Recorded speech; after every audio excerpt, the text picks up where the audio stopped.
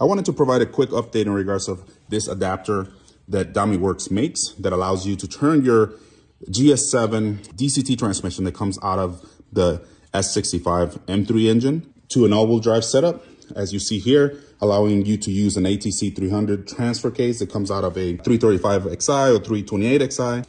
I'm using the propeller shaft or front shaft that goes for it. And you can see that clearance should be really good. I will be relocating these coolant lines or these cooling lines for this transmission using the DCT one. It's just not installed at the time or at the moment. But clearance is really good. Clearance is really good on this section here. And if I look at the bottom, you see the same thing.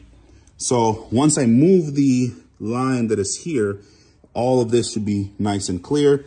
And then I would just test with the DCT adapter, put it on the transmission, put it on the engine, I'm sorry. And I will be able to see if this propeller shaft will serve and connect to the front differential that is from the engine. But so far, I am really pleased with the product.